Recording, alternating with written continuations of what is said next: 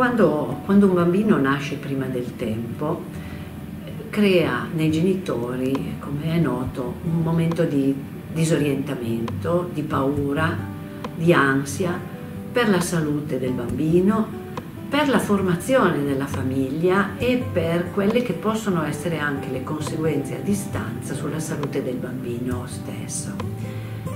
E quindi è un momento di grande fragilità della coppia, oltre che la grande fragilità del bambino.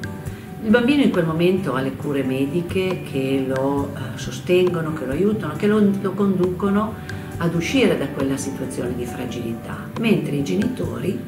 si devono affidare a quello che è il contesto che li circonda in quel momento, e il contesto è quello dell'ospedale. Nell'ospedale chi è a contatto 24 ore con il paziente, sia esso grande che piccolo, sono gli infermieri. Ed è quindi agli infermieri che in quei momenti di tranquillità, in quei momenti di riflessione, spetta il compito di sostenere la coppia, di sostenere il singolo genitore che in quel momento è più fragile a superare il momento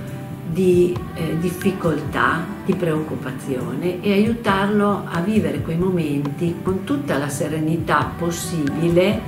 in modo da tenere le energie a disposizione per quando il bambino tornerà a casa, perché i bambini nati prematuri tornano a casa e tornano a casa molto spesso prima del previsto e generalmente senza tutte quelle cupe previsioni che frenano la serenità dei genitori e impediscono loro di vivere la gioia di una nascita. Quindi vedo l'infermiere come l'erogatore di prestazioni assistenziali per il bambino, ma come ruolo